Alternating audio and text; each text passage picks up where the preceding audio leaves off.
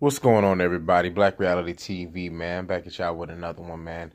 I want to give my guys my quick thoughts on this whole Tyronn Lue situation that um, he's involved in. And I'm going to throw in LeBron James in this as well.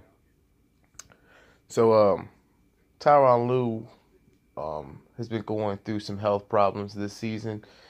I'm not sure if it's been lingering just for this season or he's had a history of health problems.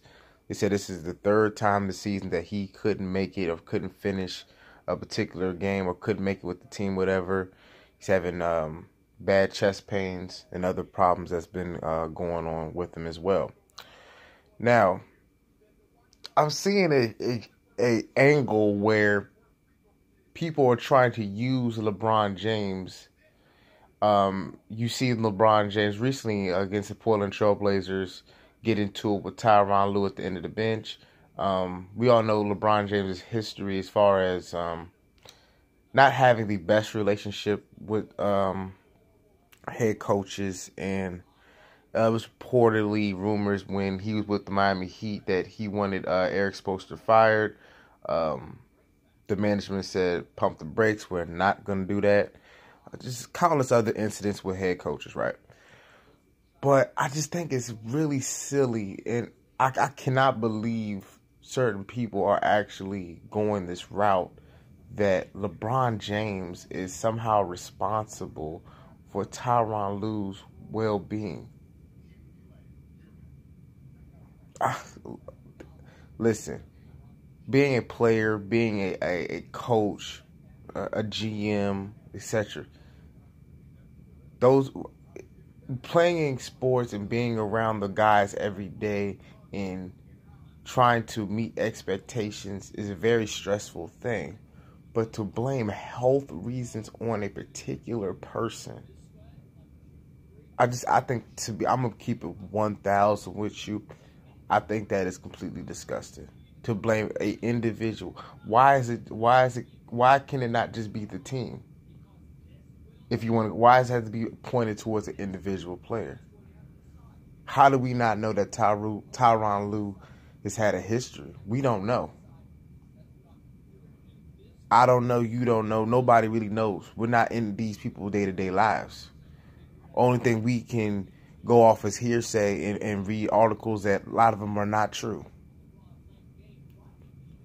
But how come no one was saying last year when Steve Kerr was out and he missed a lot of the season, and he also missed a lot of the postseason, and Mike Brown took over? How come no one was blaming any other? How come no one was blaming Kevin Durant, or let's say blaming Steph Curry or Klay Thompson or Draymond Green? How come nobody was blaming those players in particular, because those are the main key guys, why Steve Kerr was out?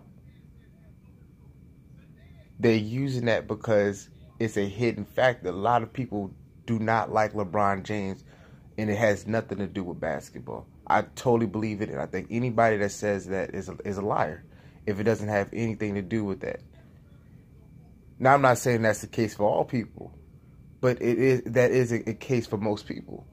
You're trying to find a way to shift blame towards him for something that I believe is just absolutely ridiculous, to blame somebody's health reasons on an individual player. And like I said before, I ain't hear nobody blaming Draymond. Draymond Green was getting a lot of technicals. Okay. The team in general, they have high expectations. They choked a 3-1 series lead in the NBA Finals, the first team to ever do that in NBA history. They added KD. It was a lot of pressure. How come, like I said, how come nobody came on here and was saying that it was certain players on the team that was causing Steve Kerr to go through these problems that he's going through? They didn't do it. Let me give you another one. We all know the relationship between Michael Jordan and Scottie Pippen. Yeah, they won on the court. Yeah, they won 6 championships together. They didn't have the best relationship. That's well documented. How come nobody was saying when Scottie Pippen didn't play. I believe it was in Game 7 in I guess it was the Eastern Conference Finals against Detroit Pistons when he had the migraine. How come no one blamed Michael Jordan? Michael Jordan was the reason why Scottie Pippen didn't play. Or we could flip it back around when Michael Jordan had the flu and he played in the finals against Utah. How come nobody didn't blame Scottie Pippen? They said, see, Scottie Pippen calls Michael Jordan had a flu. See how silly that is? That's very, very silly.